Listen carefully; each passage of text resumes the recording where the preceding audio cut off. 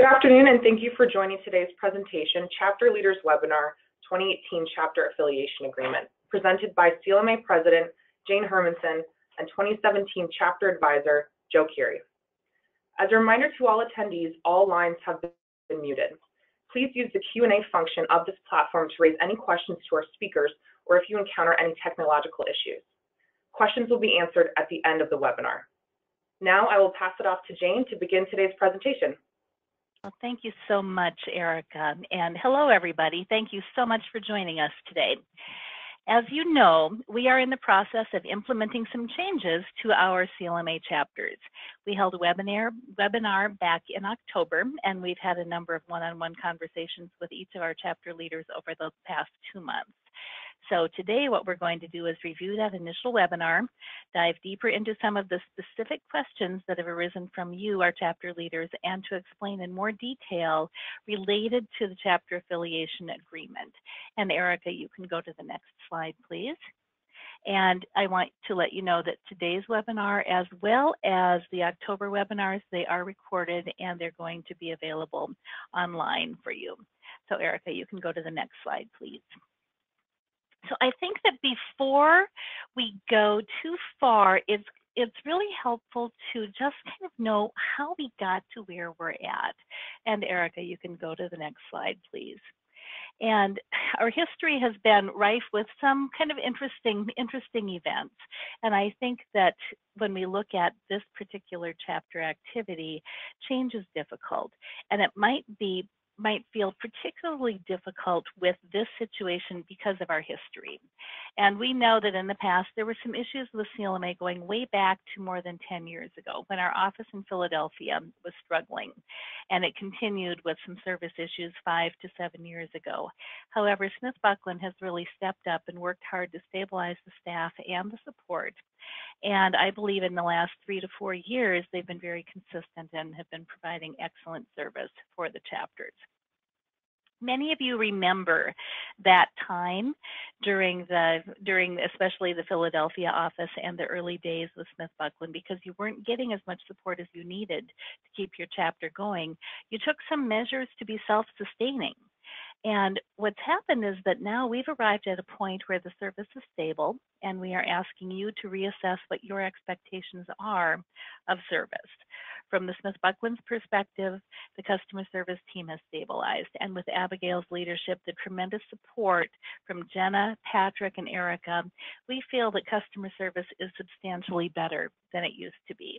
This is a really fantastic team to work with. At the board level, I want you to know that we have adapted our culture and we are working hard to provide relevant value for all of our CLMA members. Some of our prior initiatives were focused on maintaining the status quo and really surviving from day to day. And what we found is that we were wasting a lot of time and some valuable resources, and we were not growing as a professional association. Laboratory professionals have choices in professional associations, and why should they choose CLMA? As a board, we have answered this question, and we have worked hard to align our strategy accordingly. Personally, I am really excited about the changes that we've made, and I think we're making some great progress. And we want that progress to be viewed and appreciated by you all as well. In order to continue to accomplish this great progress, we need to be cohesive and aligned. And I speak for staff and board. In order to help CLMA continue to improve, we need your support and commitment. Your commitment to work with CLMA to achieve our goals at the international level, which in turn will benefit our members at the chapter level. So you can go to the next slide, please, Erica. So I think it comes down to understanding what the role is for the chapter, what the role is for the board, and what the role is for the actual CLMA members and for the executive office as well. So let's start by reviewing the mission of a chapter. And this mission of the chapter was revealed to you at the October webinar. The mission of a CLMA chapter is to foster networking, education, and a sense of belonging for CLMA members. When our members talk about their chapter activity and their chapter experience, they talk about that sense of belonging, and that's the piece that means so much to them. So again, the mission of the chapter is to foster networking education and that sense of belonging for CLMA members. Being a CLMA member has many, many benefits, from our high quality education, the body of knowledge, our dedicated advocacy efforts, to our local chapters. Involvement in a CLMA chapter is a member benefit. The role of the chapter is to create that local experience for the CLMA members, communicating and demonstrating CLMA's value at the local level. The chapter's role is not to recruit or to have large attendance at their meetings. It's about the experience that our members realized when they participate in local CLMA activities, and they share in that experience and they develop relationships. Again, to provide networking, education, and the sense of belonging for CLMA members. By extension, CLMA chapters are part of CLMA. They're not separate organizations. And I think that that's been something that some groups have been confused about. So I just want to make sure that you understand that is that's the structure. Chapters are part of CLMA. And our desire is that the changes that we're making are going to establish a new relationship with our chapters, one that is a true partnership. This is not intended to be a we versus they mentality. We're all in this together. And we do need each other to help make a solid CLMA organizational experience and make the largest impact in our industry. And I think because members have choices, working together has never been more important than it has now. We are working with other associations given the current political climate in the industry. We're working on PAMA and other things like that. And we're struggling with the commoditization of our treasured laboratories and challenges. We have challenges with staffing, and we have to continue to make sure that we have executive leadership support. These are the things that CLMA is focusing on today, and we need your help to make sure that we're able to accomplish all of those things. So why are we having this conversation today? Erica, you can go to the next slide. The CLMA board has recognized for several years that we need to make sure that our chapters are protected and aligned in how they operate. This is an important step in a process that has really taken us many years of research, review, conversations with lawyers, and many hours of development work to come up with a plan for success. And that's at the board level. At the chapter level, we've also heard your struggles. You're tired. This is hard work, from day-to-day management to growing your chapter in order to create meaningful experiences for our CLMA members. And in order to help you facilitate that growth, that change starts from the top, and that includes our staff and the CLMA Board of Directors. So what are we doing? We're working on the administrative experience. That's the hard work that you do for your chapter, and it needs to be more efficient. And it's no denying that this is a lot of heavy lifting. So staff is working on making that easier for you and taking more of that on themselves. However, they can't do it alone. And in order to accomplish this, really, we need your help. And if you think about it, we have to follow rules and procedures in our labs every day. In the lab, if we have inconsistent processes, what happens? We have errors and we have inefficiencies. If we ran our labs without standard operating procedures and we didn't comply with the regulatory and compliance requirements, what would happen? We wouldn't be open for long. And even worse, we could potentially harm patients, we could be sued, and we could harm our overall organization. That may seem a little bit dramatic, but that is honestly the position that we're in here with CLMA at the international level and with the chapter level. And we need to be working together instead of as separate units. And this is where we're at. I know that change isn't easy. And as an association, we've actually gone through a lot of changes ourselves, and we have now reached the point where we're able to and ready to shore up our activities and create consistency, enhance quality in the member experience. And in order to do that, CLMA needs your help, and I need your help. So thank you for your support, and I'm going to turn it over to Joe now so that he can review the affiliation agreement and the details attached to that. Thank you, Jane, and good afternoon and good morning to everyone who's attending. Now that the President has recapped our history and the relationship between our chapters and our executive office, I want to take some time and go through each of these chapters, each of these changes expeditiously, but also to allow you time to raise questions and increase the discussion at the end of the presentation. So if you go to the next slide, please. To begin, on October 5th of this year, Jan and I hosted the first chapter leader webinar to discuss the changes to chapter processes, events, and membership, which will take effect on January 1st. You and your chapter leadership are invited to view the CLMA chapter on YouTube to see the recording of that webinar, as well as share the recording of this webinar. At that time, on October 5th, we discussed much of what we're going to cover today. And after that, chapters were contacted by the leadership, and several raised some valid concerns which have been addressed and will be addressed today. So next slide, please. Let's begin by covering the specific elements of the new chapter affiliation agreement, the 2018 changes. As Jane mentioned, just as each of our organizations are affiliated with one or more accreditation or regulatory bodies and must comply with them, so CLMA and our chapters need a more formalized affiliation agreement. Now, this affiliation agreement allows a shared understanding of that relationship between both parties and a clearer understanding of both the obligations and the roles of each. It contains the expectations of the behaviors and actions as a chapter and as an organization, and what CLMA commits to do for the chapters. This is truly an example of a bilateral affiliation and a joint partnership. Now let's look at each of the 5 changes in a little more detail. We'll start with chapter events, which is the next slide. So beginning in 2018, chapter educational events are a CLMA member-only benefit. Now this is a recognition of these outstanding events as a reflection of that value of CLMA membership. This high-quality professional education, which is presented at the local level for our members, a true benefit of membership.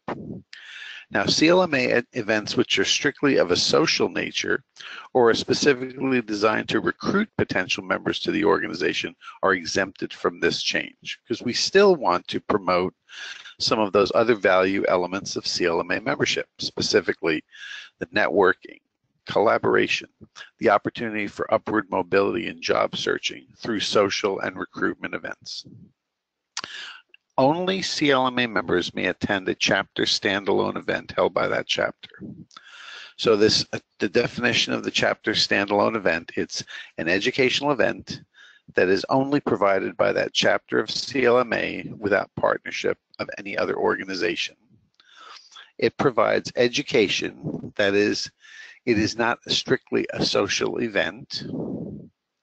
It is only open to CLMA members, and it provides a CLMA opportunity for a CLMA membership and registration bundle option for non-members who wish to attend. That way we maintain that exclusivity of a CLMA member-only event and establishing that value. And finally, it will provide CEUs only to CLMA members. In the case of PACE providers, chapters must still maintain their own provider status, but may only provide those PACE credits to CLMA members. Now, a chapter may host a chapter joint meeting or conference in which an event is held in partnership with another organization. And in that case, this joint meeting or conference shall consist of an educational event which is provided by the chapter in partnership with another organization, provides education, that is, it is not strictly a social event, and this is open to CLMA members and non-members, but provides CEUs only to CLMA members. And again, in the case of PACE providers, the chapters must maintain their own provider status, but may only provide those PACE credits to CLMA members. Next slide, please. The chapter names. As part of our value proposition branding, in 2018, chapter names and logos will be standardized to read the blank chapter of CLMA. Chapter logos will also be standardized, and a copy of that logo template will be included in your chapter affiliation agreement for your review. Standardized chapter names allows for a consistent brand identification for all parties. We don't expect anything more than a minimal impact to chapters with this change. The next change is the incorporation status. And as Jane mentioned, as legal separate entities, chapters will need to provide either proof of current incorporation in a state or become incorporated in order to maintain their status as a CLMA chapter. Now, while we project this to be completed within 90 days of signing that affiliation agreement, we realize there may need to be some flexibility. The executive office, specifically Erica, our representative, will contact chapters individually in 2018 regarding your incorporation status. If you have any questions specifically on this process, please reach out to Erica at the executive office at your earliest opportunity. Next slide. Chapter membership dues. And again, chapter dues will remain an option for chapters, but if chapter dues are assessed, they will be assessed at a standard $20 per person per year rate, starting January 1st, 2018. Now, when 2018 dues, if they were collected before January 1st, the 2017 rate for chapter dues in effect at that time was applied. And this was a deliberate decision by both the executive office and the board to hold off on altering individual chapter due structures early so to avoid confusion by membership and to do all of our chapter changes simultaneously rather than in a piecemeal fashion. And finally, the chapter service pack fee. These will be invoiced at the conclusion of this webinar, and starting in 2018, it will be pre-billed for the upcoming membership year, just like CLMA membership dues, which is an organizational best practice across organizations in different industries. These are due to the executive office no later than February 12th, 2018. And remember that the chapter service pack fee provides for those administrative expenses to operate as a professional association. It provides for our learning management system, for advocacy activities on behalf of our profession, membership, recruitment support, and everything else you enjoy as a member of CLMA, as you see on our website and social media. Next slide, please. So what can you expect moving forward? Following today's webinar, you'll receive an email for your 2018 chapter affiliation agreement and your service pack fee invoice. These will be sent to your treasurer or secretary on file, but please, if you don't receive it within 48 hours of this webinar, contact Erica at the executive office as soon as possible. You have her email there, and I'm sure everyone knows her phone number as well. That signed chapter affiliation agreement and service pack fee are due back to the executive office by Monday, February 12th. And the question is, what if we decide not to sign it? Well, if we don't receive the agreement and fee by that date, we have the right to no longer recognize you as a chapter and may be dissolved. And that's not something we want to do. So let's work together and get this accomplished in a timely fashion. And we've had these agreements before. So what's really different about this? Well, in the past, CLMA had multiple affiliation agreements for each chapter. This new agreement replaces all those other agreements and will have a standardized one signed by every chapter for every year. By signing this agreement, you agree to all the terms of the agreement and agree to fulfill all terms within 90 days. And as chapter leaders, you're accountable for that deadline. So separate communication and instruction will be sent to those chapters regarding incorporation processes, because we did agree that that would be possibly consume more time than that 90 days. But at least sign that affiliation agreement, adhere to the terms and conditions, and then begin that incorporation process if you are not already incorporated as soon as possible. And next slide. So your final steps would be that sign the affiliation agreement, adhere to the terms and conditions. become incorporated or renew your incorporation status with the executive office within 90 days of signing the agreement. And again, we have some flexibility there. And on a happier note, be prepared to attend our CCL Summit and Knowledge Lab 2018 at Long Beach Convention Center in Long Beach, California. And those are the dates, May 5th for the summit, and Knowledge Lab will be May 6th through 9th. At this time, I'd like to pass it back to Jane for some concluding comments, and I await your comments and questions at the end of the presentation. Thank you. Thank you so much, Joe, and thank you, Erica, for your wonderful navigation talents today. I just want to conclude by saying in my 30-plus year professional career, I've learned one thing. Change is constant, and especially in the lab. I can't tell you how much change I've seen. And what I have found is that things change, processes change, but people don't change. People transition. And as leaders, we have the opportunity to set the tone as our members adapt to this change. As we've discussed, CLMA has reached the point where change is necessary. We need to create consistency and enhance the quality of our member experience at the national level, the chapter level, and the member level. And in order to do this effectively, we need your help. So please know you're not alone.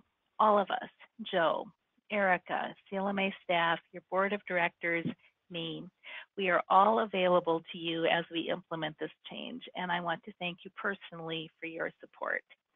And with that, I want to wish you a happy holidays. I look forward to seeing you in Long Beach in May. And I think we actually have quite a bit of time for questions, so I will turn it back to Erica. Wonderful, and thank you, Jane and Joe, for today's presentation. At this point, we would like to open it up for any questions that you may have. And we do already have our first question. The first question would be, how will these changes benefit my chapter?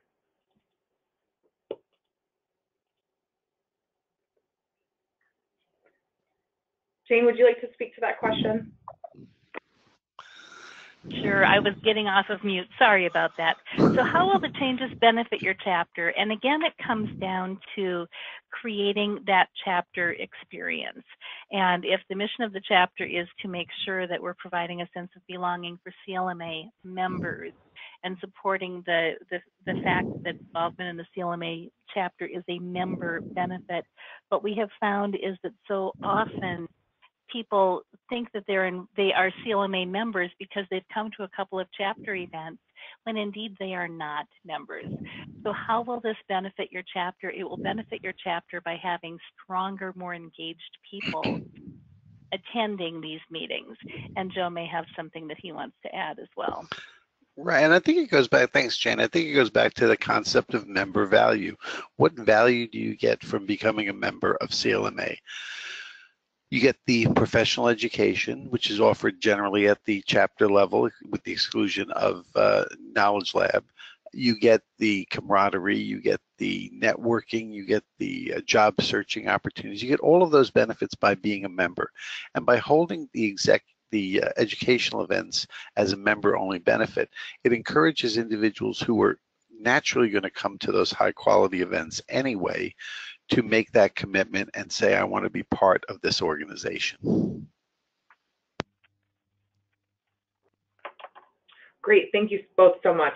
We did receive another question, and the question is, who should be contacted to change board membership emails in each state chapter? This is a great question. So all of that information can go directly to me. Again, this is Erica Bruning. I am your main point of contact here at the executive office. My email was made available here on these slides, and it's also available on clma.org. We do have a change in chapter leadership form that I would ask that you fill out when the time comes that your board is turning over to a new group of people. That is both available on the chapter leaders group on clma.org, and it's available to be emailed out upon request as well. So the best way to get that information changed over is to fill out the form and then email it to me directly so that I can update distribution lists and make sure that we're working with the most up-to-date information. Okay, our next question. Many non-members of CLMA consistently attend my chapter's educational events. Will non-members of CLMA no longer be permitted to attend local chapter educational events? Joe, would you feel comfortable taking this question? Yep. Definitely. Yes, as part of, again, that brand unity, non-members will not be able to attend educational events at the chapter level unless you can offer them the option to become members and then attend the meeting. And that's a good way for you both to increase your membership and your penetration in the market in your area, and also to allow them to continue to enjoy the high quality education. But they cannot remain non-members and attend those meetings, at least for chapter standalone events. If it's in partnership with another organization, that's a different story, but that was covered on the slides. Great, thank you, Joe. Our next question states, part of the problem with getting new persons to join CLMA has been the cost of membership. Can you speak to this concern? Jane, will you take this question? Sure, and I think that when I've had this conversation with nearly everyone who we've talked with, because that is a concern, and we understand that not everybody has discretionary funding to pay for CLMA. However, number one, for me, I have never had anyone else pay my CLMA membership, and it is the single most valuable professional investment I have ever made into my career, and I will stand by that. It is something that I realize that return on my investment every year. And I encourage any of you, you're obviously members, you're getting something out of that membership. Articulate what that value of that membership means for you. And then if you really step back and you think about it, what is the cost of membership? The full membership is $195. How many people are getting Starbucks every day? If you give up one Starbucks a day, that is the same as your CLMA membership for an entire year at the $195 rate. We have the entry level rate at $95, and we also have the rate of $125 that does not include the online education packages. So there are other affordable options for people. So I would encourage you to not say, oh yeah, I understand it's tough all over, but to really help people appreciate what the value of spending that money is. And I honestly believe that you get out of something as much as you put into it. And from my perspective, CLMA has rewarded me significantly beyond in my career how much I've put into it myself. So I can't say enough for that investment. And I would encourage each of you to really search your souls and see what it is that your membership is giving for you. And then you can become our best ambassadors out there and share that word with others. And if I might, how you ended there, you need to be that ambassador. You need to tell your story of why you're a member of CLMA. I tell individuals that I speak to that the people I've met alone is 10 times what I pay for my membership. Just the friendships I've made, the collegial relationships, the ability to go to folks for questions or for advice and to bounce ideas off. It's something that, while my employer, as Jane's, does not pay me for that, does not reimburse it, it's something that as a professional I'm committed to do for both myself and the profession. So you're the best ambassadors for CLMA membership. Great, thank you both. Our next question deals with resources for chapter leaders during this transition. What resources are available to chapter leaders to help them make decisions for their chapter during this transition? Joe, can you answer this question?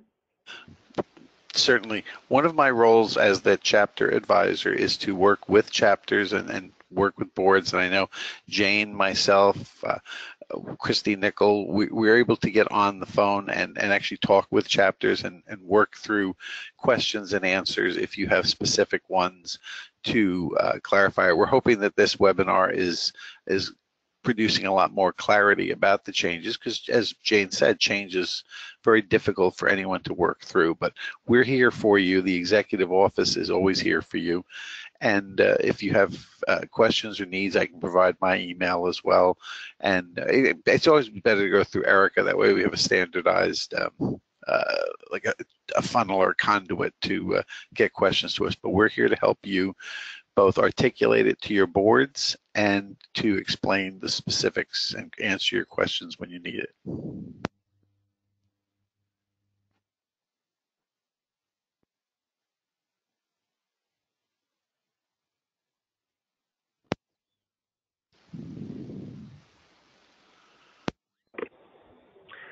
Wonderful. Well, thank you both so much for your answers to these questions here.